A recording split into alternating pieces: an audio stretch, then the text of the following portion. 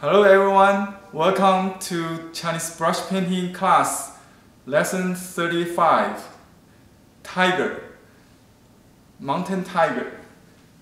Behind me, on my left, you can see a scroll painting I done for a customer in New Zealand. I take all the video record to make this into this class. So you'll follow the painting steps, how I did this painting and to do yours. The handout, including a picture of this with the class, and you can make an enlarged copy like a poster, and then put under the rice paper to trace it. Speaking of tiger, I like to talk about the symbolism.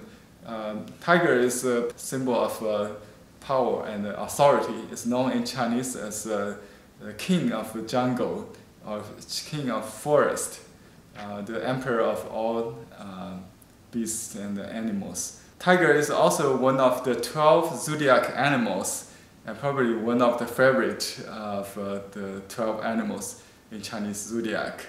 If you are born in the tiger year, you will be very happy to do this subject matter.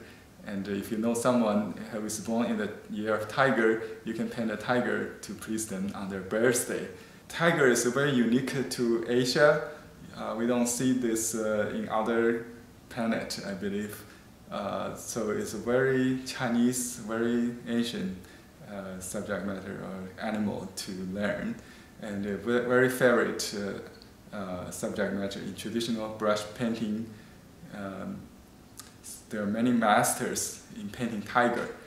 Zhang Daqian's brother is very famous modern master. Zhang Sanzi is one of the most famous master, and Liu Jiyu is a very good animal painter. That's what this painting is. The style is I learned after Liu Jiyu's style, and I will show you more references in the classroom.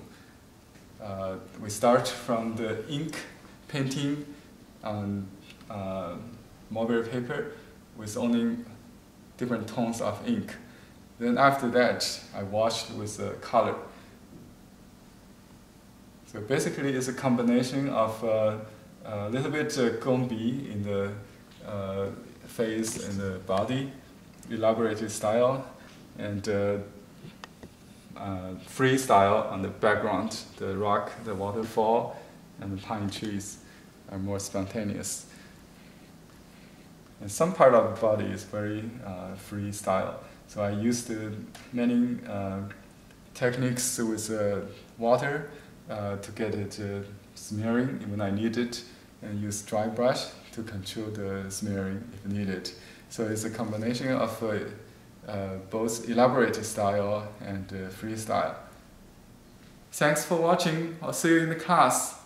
Goodbye.